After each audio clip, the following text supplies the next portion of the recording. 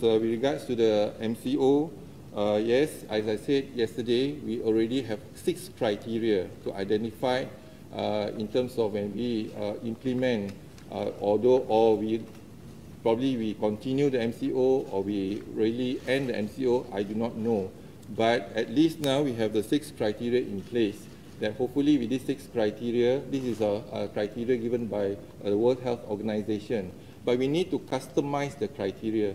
And once we have customized the criteria, and then we see how best we can fit into this criteria. The first criteria we're looking into is a border control. And it is very important, border control. If we open up our border, then imported cases will increase. That's something that we learned from many countries that have done that. So we need to look into the issues of border control. In fact, we need to tighten the border rather than to ease the border.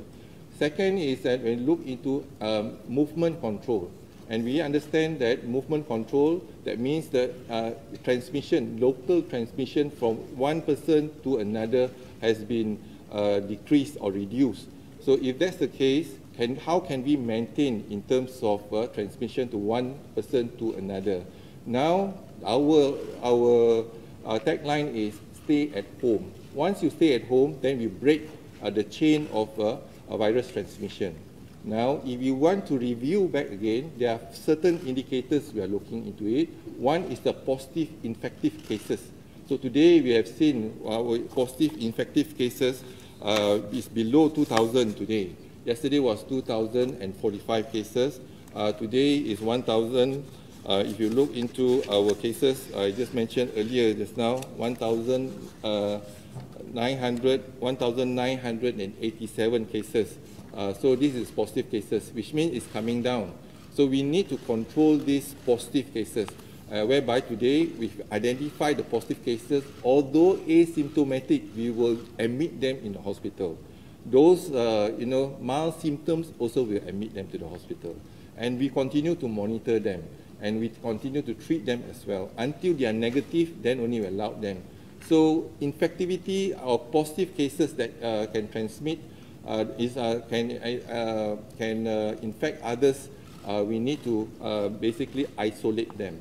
So we are doing the isolation. So you look into our total cumulative cases, minus the discharge and minus the death, and then that's where we have the positive infectivity cases that we have. So make sure that we can bring down the cases. That's one. And then our daily cases now today, you see, is 2-digit 50 cases. So with the 50 cases, 5 cases, basically we are looking into imported cases. So the actual local transmission is 45 cases, although we have 50. But the actual, yesterday we reported cases, but there are actually imported cases as well as the local transmission. So the local transmission is important. That is the second criteria we're looking, and also the percentage. As I mentioned before, the infectivity 3.55 now is below 1. So we hope that we can bring down the cases now. Now is 2-digit, probably in next 1 week or next 2 weeks. If we continue to enhance our MCO, we can bring down the cases, maybe a single digit. We have seen that in other countries as well, single digit. So these are the indicators for us to consider in terms of the MCO. Whether the MCO will live up or continue, we will advise the Prime Minister to make that decision in terms of advisory. So we'll get the data, everything, we show it to the Prime Minister, and it is the Prime Minister's decision whether to extend or even to have a soft exit strategy on that. So that's the second criteria. The third criteria is to enhance our healthcare facilities in terms of our labs. I mean, the turnaround time, although turnaround time, acceptable turnaround time is 24 to 48 hours, the guidelines given by WHO, we try our best to have the turnaround time less than 24 hours. And we have to enhance our capabilities of the hospital, our capacity and in the hospital to increase our COVID hospital, strengthen our ventilators, our ward, as well as our staff, for example. So these are very important. In any organization, the most important asset is our staff. So I think this is the third criteria. It comes under Ministry of Health. The fourth is that when we want to consider lifting up the MCO, we must protect the vulnerable group, for example, those elderly, and then those OKU, those who have comorbidities, and those who are undergoing treatment, for example, cancer treatment and etc. So we need to protect that. So we must have a mechanism to look into protecting the old folks' home, etc. So we are looking into that is the fourth. The fifth is that the new norms. This is where I think we have to discuss. When we start our life again, it's not going to be back to normal, but we need to adapt to the new norm, whereby, one, there's no public gathering. Second is that social distancing. Third, protect ourselves in terms of if you are in the public, for example, and if you are facing a lot of people, then you have to put on your mask, encouraged to put on the mask. Hand washing, don't forget about hand washing. So every now and then you should use your sanitizer or hand washing. Keep your good hygiene and take all the precautionary measures. So that is important, and that transcends across all ministry, all departments, and all agencies. The first is we need to look back, as I said before, when WHO declared the public health emergency of international concern. There are three factors. One is the fatalities of the virus. Second, looking at infectivity of the virus, how fast the virus can spread. And third is the economic sector. They also look into the economic sector, whereby if you were to look back during the first wave, we protected the economic sector. That means whatever we do, we treated the 22 patients during the first wave, and then all of them discharged. You don't even feel, in terms of the disruption, the social disruption or economic disruption. So now we need to look into the priority. We have started the essential list in terms of the economic sector.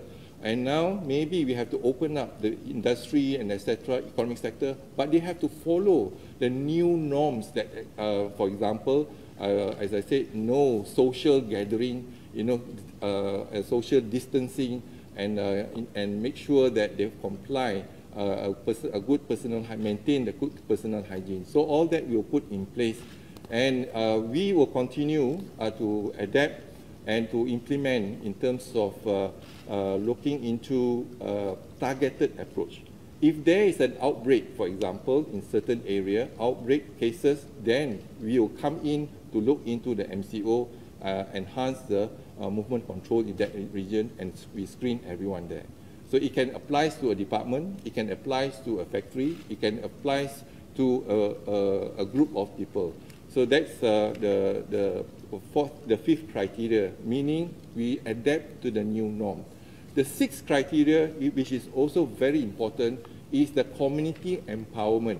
So we have to empower our community, whereby now we're back to the green zone, whether it's a state, whether it's a district, whether it's a mukim or a kampung. We have to empower the community. So we have to use the workforce in the community, for example, in the district level, to protect the green area and to promote in terms of the new norms that we have. So all of us today, we practice new norm. For example, we do not shake hand anymore.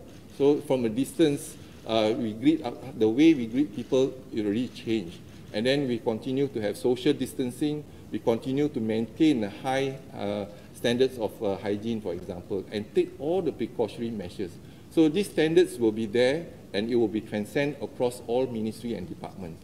So these are the 5 criteria that we need to fulfill before we can even consider to end the MCO. The date, 28th of April, but maybe 2 or 3 days of even 4 days before the end of 28, we will advise the Prime Minister based on our modelling, based on the facts and figures that we have, and based on the advisory from the WHO, and customize the advisory to our local needs. So that's how we're going to put up the framework. And the framework comes from the Ministry of Health, but to fill in the blanks, we need to empower the factory, the employer, for example, to follow the requirements that Ministry of Health has provided.